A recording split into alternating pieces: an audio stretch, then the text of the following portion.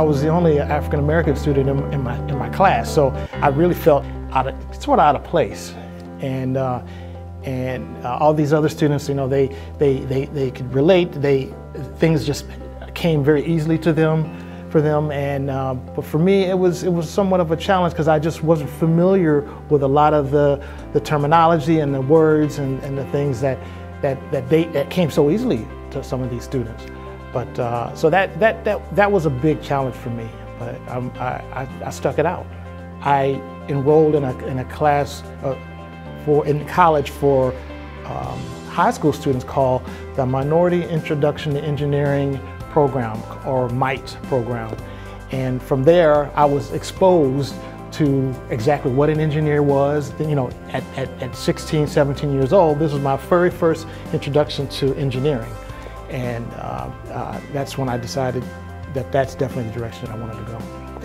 What is unexpected is how unpredictable it is. And that's what I like about it. You never know what to expect.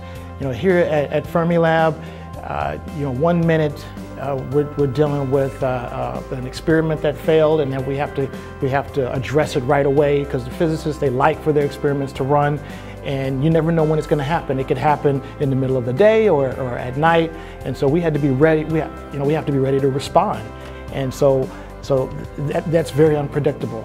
But I like that. I like that challenge.